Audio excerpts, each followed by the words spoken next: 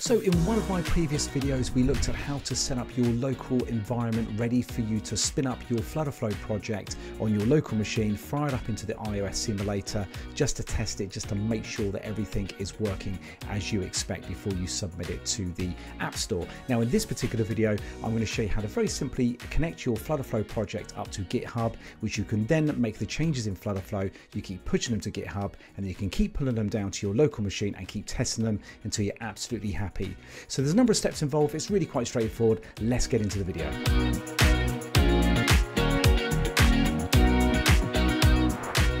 So the first step is a really simple one. If you haven't done it already, please head over to github.com and create yourself an account. Just go up to the right hand side here, click sign up, and then just follow the wizard, and then you'll get yourself a GitHub account, and then that will then allow you to then store your FlutterFlow projects up with inside GitHub. And of course you can have multiple projects if you would like, and then of course we're then going to then carry out a number of steps in order to pull our project down to our local machine from GitHub. So go ahead and do that, and then we'll move on to the next step. So I'm now back in FlutterFlow and I've got my project loaded. Of course, your project can be any project you would like. I'm going to use my trusty QR code project here for this particular demonstration. So one of the habits you need to get into, of course, is making sure that for me, your GitHub repository name, so this is the name that where you are going to push your code to on GitHub, kind of matches the name of your FlutterFlow project. So the habit that I like to get into is up the top left here. You can see here mine's project's called Q_R_code_custom_widget. So that is the name of the repository that I'm now going to create over at GitHub. So if I'm not going to be over to GitHub now, I'm just going to click here, and what you need to do is also sign into GitHub. You should end up at the dashboard here, and to the top left here you can see we've got to start a new repository. So what I'm going to do is I'm going to create a private repository. So this is just private to myself, it's not public, it's not in the public domain, and I'm just going to go in here and I'm just going to paste my project name in here. You can see here this matches now the FlutterFlow project, and I'm going to say create new repository. So it's as simple as that, simply created, that's it, but we're not done yet. We're going to need to now go back over to FlutterFlow and just follow a few extra steps. Let's go and do that now. So with inside FlutterFlow, I'm now going to move over to the top right developer menu here, this option here, just choose that. And you can see we've got this option here called connect a GitHub repo. If you just connect that, well actually click on it and then say, and then what we're going to do now is we're now going to want to associate our repo. So one of the steps that we also need to do is we need to install this FlutterFlow GitHub app. This is just going to allow us to provide extended functionality to FlutterFlow in order to actually work with inside your actual GitHub repository. So what I'm going to do is I'm just going to click this little GitHub option here. I'm just going to choose that. So it's going to take me to a new page, and now I need to actually install this. So just hit the install. And now it's come up with this option here. I can actually choose the repositories that I would like to associate this app with. Now I'm going to associate it to the one that we just created. So here I'm going to choose only select repositories, drop down the list here, and I'm going to choose the one that I've just created here. Let me just scroll down. This QR code custom widget, just choose that and hit the install option. And that's it, that's all I need to do. So what I can now do is I can now go back to this particular repository. So if I go back to the repository itself, so let's go here, back to the Digital Pro personal account here, and I go to my repositories, and we've got this one at the top here, just choose that one there.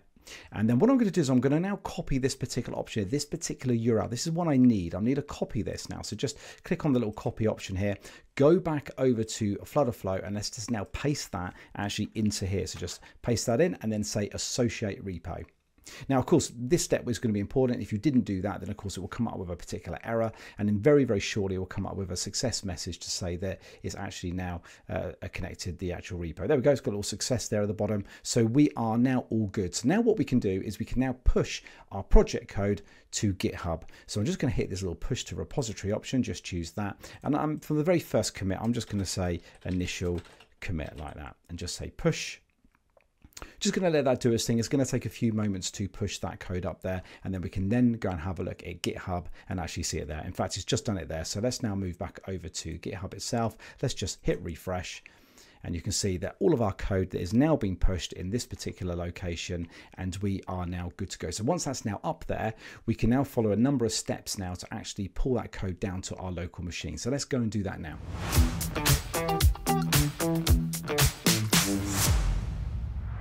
If you've been watching a number of videos on my channel, you know I always like to get ourselves up and running really quickly. Of course, if you are a power user and you know what you're doing in terms of Git, there's other ways of doing this, but we're going to use GitHub Desktop. It's going to allow us to get us where we need to really fast.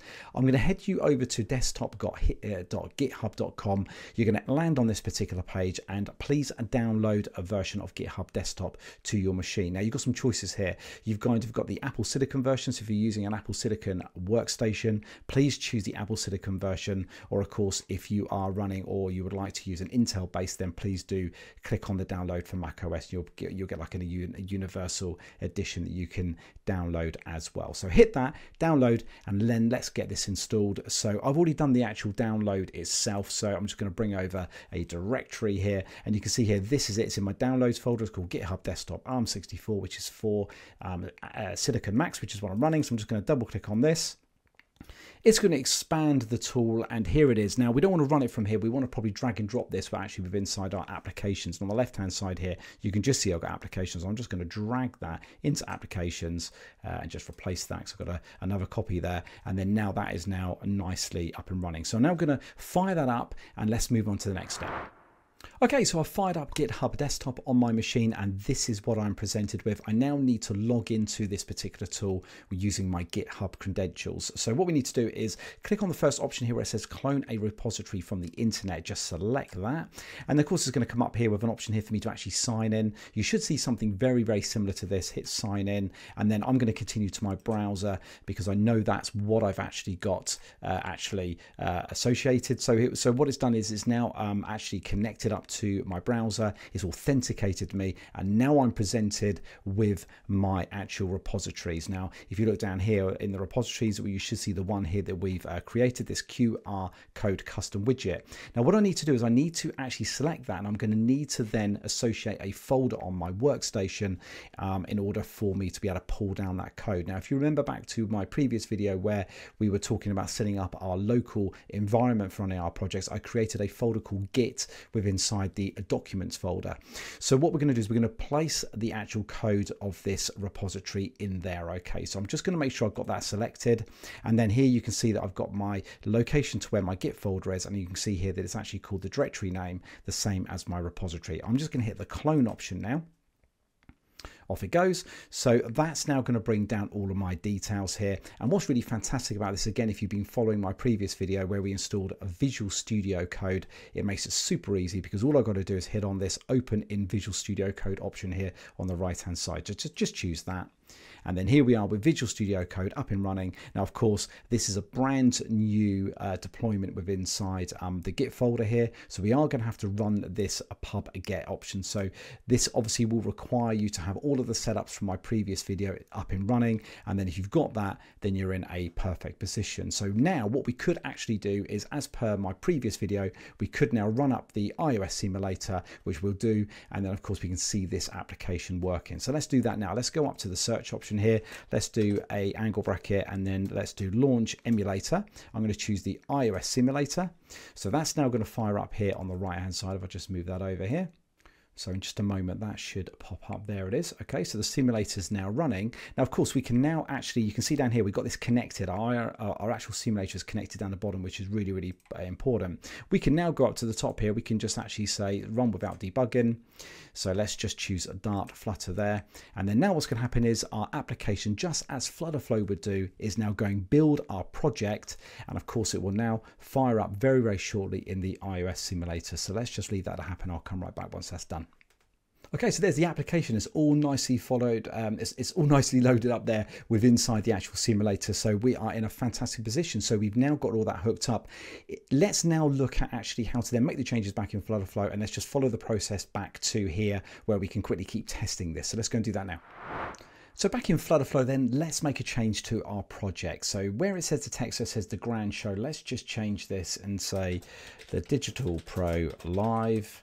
Maybe we'll do that one day. And let's just change maybe the date to say the 1st. Actually, we'll do the 1st of August. like that. There we go. Just a very, very simple change. Now, let's now push this up to GitHub. Let's move over to the developer menu again. Let's say a push to repository. I'm now just going to put a message in here, and I'm just going to call this one label changes like this. Always be very mindful about your commit messages because it's good for tracking history when you make these particular changes. So try to put something that is a bit more meaningful in there to the changes that you make. Hit the push option.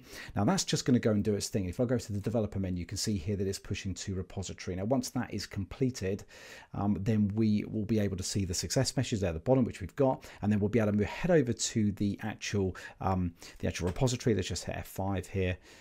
And you can see now we've got this label changes message now. So you can see here that nothing here has actually changed, but something within inside that particular folder has changed. If I just click on lib, you can see here now, if I go to the actual pages itself, you can see here it has been made. There it is. I click on the right one. There it goes. So you'll see here that this is the code that FlutterFlow has actually generated, and the label change has been applied in there. So that's great. So that's all there. How do we now then pull that down into actual from GitHub to our local machine? So let's go over and do that now. Okay, so this is probably the most simplest step of the whole video actually. So I've just got the GitHub desktop in view here. Here it is here. Let's just click on this little option up here, fetch origin, just choose that. And that's now just going to quickly pop up to GitHub, and it's going to pull in the change. And then within inside our application here, I can just do a hot reload. And there we go. I've just done hot reload, and you can see here now those changes have now been applied to my application. So of course we can now keep doing this now, and we can just keep using this to keep checking. Okay, so just some important points just to put to you, and that is that obviously it's a one-way trip. So you can't actually make changes on your local development environment and then push those up to GitHub to then see those reflected inside FlutterFlow itself.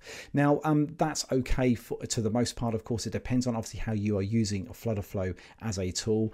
It could be that you're actually doing a kind of 90% of the development of your FlutterFlow application within inside the platform itself, and then bringing it down to your local machine to do the final 10% where you might be putting some additional functionality in, or maybe some customizations that you can't actually do within inside FlutterFlow itself.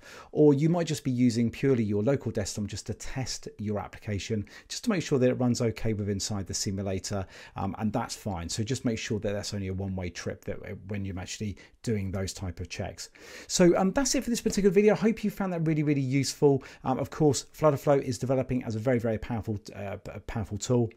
Of course, by the time you're watching this particular video, then FlutterFlow version 4 will probably be released, where there's even more functionality within inside FlutterFlow when it comes to actually doing branching and merging and all that kind of stuff. So watch out for a video on that. But please do like the video. Please do subscribe to the channel as well, because there's so much FlutterFlow content on there as it is. And of course, there'll be so much more coming in the future. And I also appreciate your likes as well. That really does help the YouTube algorithm, and it plus also gets these videos out to the wider community as well. So until the next video, I'll see you soon.